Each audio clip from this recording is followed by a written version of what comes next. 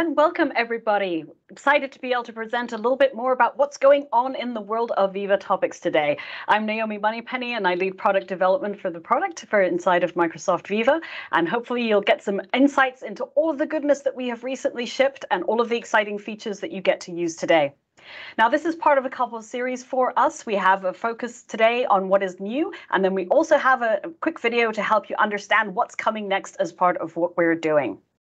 So today I wanted to tell you about a couple of resources that are most effective for your organization. These are based on the learnings that we have had from the customer adoption program that we've been running for the last couple of years.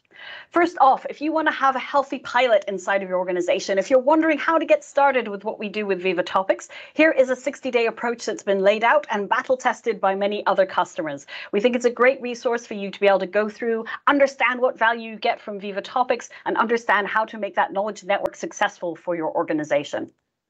For the adoption guide, we really think about this as a great way to think about rolling out and deploying broadly inside of your organization. So once you've gone through that pilot stage and now you're thinking about how do I increase the effectiveness of my knowledge network, how do I make sure that people are feeling that topics is a part of their everyday work, we have the adoption guide that lays out many of the key strategies to success.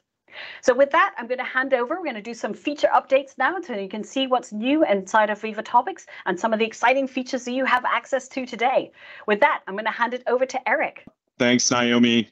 One of the new features that we're most excited about is the Outlook Win32 desktop integration, pictured here. We had previously integrated with the Outlook web clients, but this is brand new to your tenants.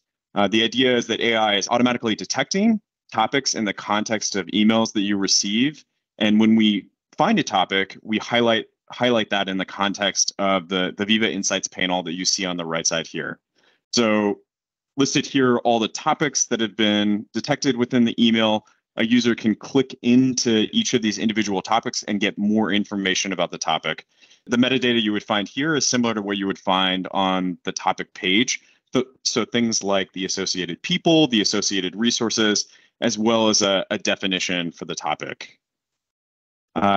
We understand that this is not all that discoverable, however, and so one of the ways that we are calling your attention to the fact that topics are detected within the email is via the use of these nudges. So these nudges will appear in the header of an email whenever we find a topic and encourage you to click through to learn more and open that panel that you saw on the previous screen.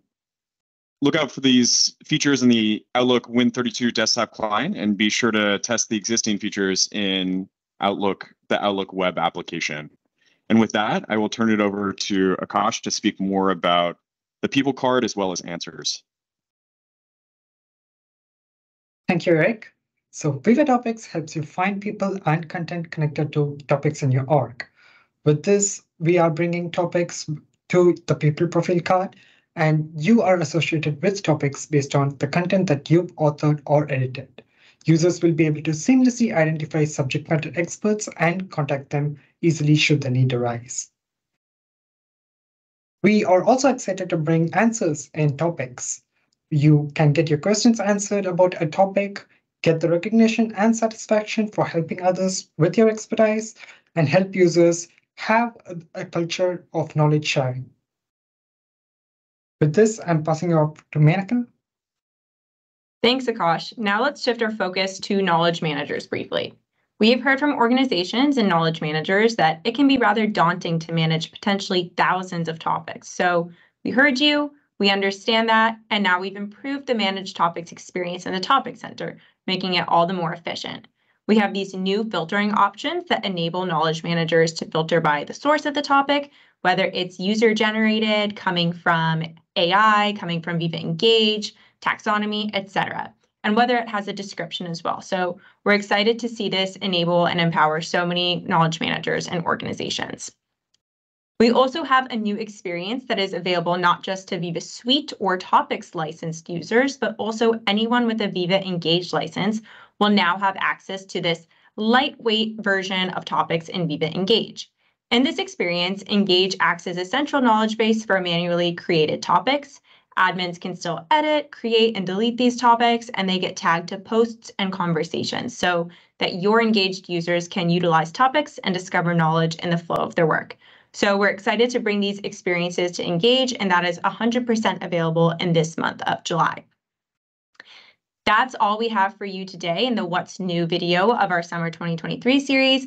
We hope this excites you as much as it excites us. And please do click on to the next video in this series where we'll go over what's next. And lastly, here is a slide with some helpful resources that we'll link in the description of this video. It's got our use case scenario catalog, that adoption playbook, and a lot more. So thanks for watching and following the Viva Topics journey.